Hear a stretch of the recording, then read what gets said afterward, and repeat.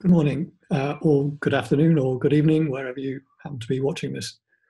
I'd like to talk to you about an integrated approach between gender issues and broader sustainable development, and in particular the UN Sustainable Development Goals. I presume everyone knows about the SDGs, the 17 goals and 169 targets agreed by the UN, which charts a pathway, if you like, towards a sustainable future. And rightly, there is a goal on gender equality, goal number 5. But what I would like to talk about are the fact that these goals are not isolated. They have interactions between them. In fact, the UN Secretary General described the Sustainable Development Goals as an indivisible whole. And if countries ignore, or if organizations or individuals ignore the overlaps and simply start trying to tick off targets one by one, they risk what we call perverse outcomes. Perverse outcomes are where if you do something good for one goal or target, it inadvertently does something bad for another goal or target. And equally important, you could miss potential synergies. In other words, if you do something good for one target, you can potentially do something good for another target at the same time. And just to give you a quick example, if you're working on gender and you want to enable women to be able to work from home, then one way of doing that is to help provide lighting for the home, for women who don't have indoor lighting. That has already a synergy with Goal 7, which is to improve energy access. So you're already having a benefit in terms of your work on gender with Goal 7 on improving energy access. However, if that energy is provided using fossil fuels such as coal, then that has the potential to accelerate climate change, acidify the oceans, which undermines goals 13 and 14, life on land and life under the oceans, as well as causing problems to health from things like air pollution, which is goal 3 on health. So, I mean, clearly you can avoid those potential bad outcomes by using renewable energy. So now, of course, you're working on gender and providing energy to the home, but now you've got to think in your mind, I've also got to be an expert on climate change, looking at the impacts of what I'm doing on climate change and health and life on land and life underwater. So your life's getting a bit more difficult. These interlinkages are not always straightforward. And here are some of the dependencies that you need to think about when you're looking at those interlinkages. Firstly, some of them are reversible and some are not. If you plant a field of crops for food one year, you change your mind and you want to plant it for biofuels the next year. And then when you've done that, you realize that was a bad idea. The next year, you can go back and plant food again. That's a reversible decision. However, if because of lack of climate change, we lose species, then that loss of species is irreversible. There's also a direction. Does A affect B, and then B also affects A, which is a bidirectional impact, or is it unidirectional?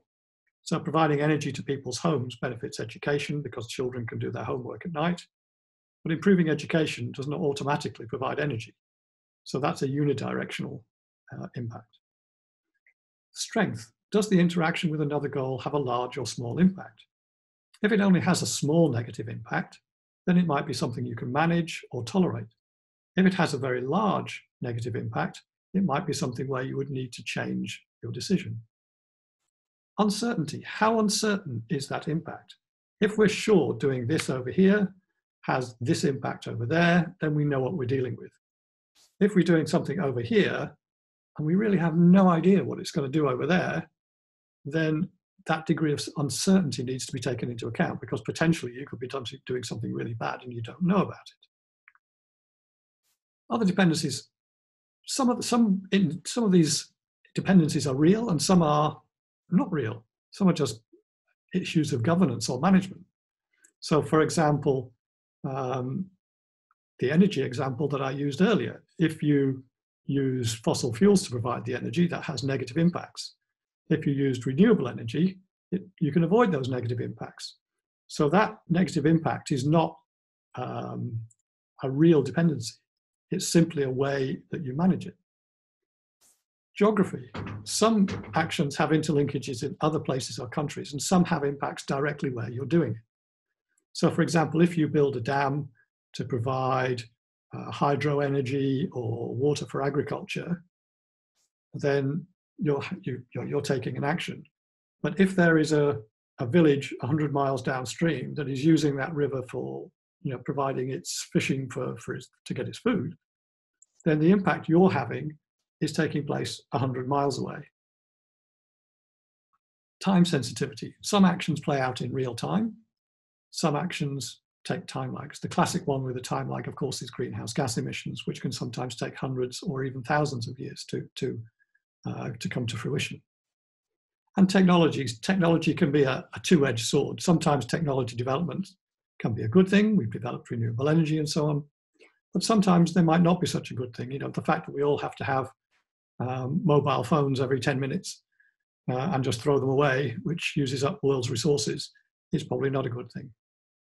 So you need to start to think about not only what are those interactions, but what are the properties of those interactions, and take those into account in how you manage them. So if we need to take into account these interactions, why is that not happening?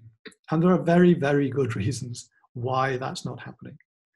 The first thing, everything is siloed. Government departments are siloed. Department of Energy, Department of Trade, Department of Finance, Department of Water. Company divisions are siloed. University faculties are siloed. Department of Mathematics, Department of Social Studies, Department of Business, and so on. Institutional organizations are organized into disciplines: Food and Agriculture Organization, United Nations Environment Programme, United Nations Environment Programme, and Development Programme, and so on. Everything's organized into sector-based silos. And there's a good reason for that. It makes decision-making simple. You're talking to people who speak your language, who think the same way that you do. You use the same shorthand, the same acronyms. It makes decision-making quick and easy. Because you're talking to people who think and act like you do, the chances are you're going to agree much easier. Also, systems are set up to be competitive. Government departments compete for budgets, businesses compete for market share, universities compete for research funding and students, NGOs compete for philanthropic funding. But I'm telling you that you need to manage interactions with all these other organizations and sectors and so on. So how do you partner and work together and form stakeholder partnerships when the system is inherently set up to be competitive? And also there's an overhead to acting coherently. It's not easy. There's an overhead in terms of time and effort and money to act coherently. You have to take time to form partnerships. You have to learn to speak their language. You have to understand their acronyms. You need to understand where they're coming from. It takes effort. It costs money for people to meet and work together. So there are very good reasons why these interactions are currently very poorly managed, but it's absolutely essential that we do. Otherwise, we're not going to be making the best decisions. So I've just made your lives infinitely more complicated. You now need to be an expert in 17 goals instead of 1. You need to think about all of these different organizations you need to partner with. You need to think about all of the different properties of all the interactions, and it all gets extremely complicated, and you've got to do a full systems analysis, and you're never going to be able to do that in time, and so on. But there is light at the end of the tunnel. There are several frameworks or shorthand approaches which help you through this process. And I'm just going to illustrate one. There are many. This one was developed under the auspices of the International Science Council, and I was heavily involved in its development. This came out of a Nature paper, which came out first, and then that was followed by a much longer report, which I have here and which I would encourage you to read. It's called A Guide to SDG Interactions from Science to Implementation. And what it starts doing is simply saying, here's a 7-point scale from +3 to -3. Look at your interactions and decide what they are. From +3, which is if you do something good over here, it automatically does something good over there, without any doubt. To right at the other end of the scale, the -3, is if you do something good over here, it does something bad over here, and there's nothing you can do about it. And then there's all shades of grey in between that, from reinforcing to enabling on the positive side, to constraining and counteracting on the negative side. So that then, by doing that, it gives you a sort of illustration then of what you're dealing with.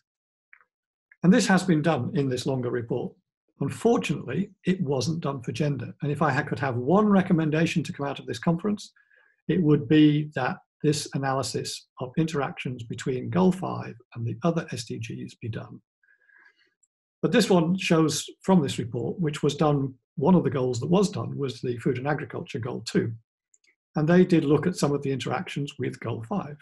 And this just shows a graphic illustration. This picture on the right-hand side says that, in fact, virtually all of the major interactions between agriculture and gender are positive.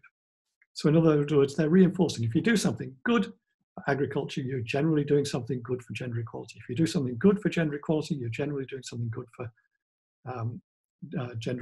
agriculture. And I'm not going to read all this out because I don't have time. But examples, excuse me, examples. So if we ensure food and nutrition security, that reinforces women's empowerment. In turn, women's empowerment is enabling nutrition security, partly due to their role in food production and preparation and their greater inclination to spend resources they control on family nutrition and health, and so on and so on. So these are not totally positive interactions. It's not automatic that if you do something good for agriculture, you do something good for gender, but there's a strong enabling factor there. And I've picked out some of the phrases out of this report, which just show you some of the highlights of what they're saying. And the first, I think, incredibly important is that gender inequalities are the most pervasive of all inequalities, and interactions between this goal, that is the food and agriculture goal, and other goals are really strong. Ending hunger and improving nutrition is crucial for women due to their roles in food production, food preparation, and childcare, but also because of their special vulnerabilities related to reproductive health. Undernourished girls and women are often least able to take advantage of development resources, whether that's microcredit to start business, access to schooling, access to paid work, and so on. So women are often the least able to take advantage. Empowering women in agriculture through increasing their decision-making over agricultural production, and women are often those who do the agricultural work, has been shown to improve both family and health and nutrition outcomes. And according to FAO, if women farmers had the same access to agricultural inputs, education, and markets as men, the number of hungry people could be reduced by 100 to 150 million in the 34 countries that FAO studied. So through providing greater access to resources and productive assets to sustainable agriculture to women, the food and agriculture goal is also enabling gender equality and women's empowerment. So I think this starts to show you, just through looking through the lens of one goal interaction between food and agriculture and gender, how important it is to take into account these interactions. And I'd like to finish with 2 points. Firstly, you must take into account the interlinkages when taking action on the Sustainable Development Goals. And nobody should be working on one Sustainable Development Goal or target in isolation. We should all be working on sustainable development. We should all be working for a sustainable future with a focus on one or more of those Sustainable Development Goals, bearing in mind the interlinkages they have with those other goals and targets. So we're all working on sustainable development, and hopefully together we'll be able to create a more sustainable future for everyone, and most particularly for women and girls. Thank you.